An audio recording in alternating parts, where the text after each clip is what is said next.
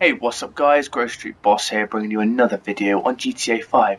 Now today I'll be sharing something that I have found in GTA which is a bit weird. Over near this area, if you chuck a sticky bomb on the wall, you get a different colour sticky bomb.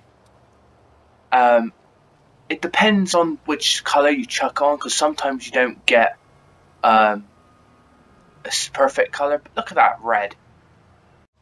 Now, explain to me down in the comment section down below what you think about it. Would you think it's an Easter egg or a glitch?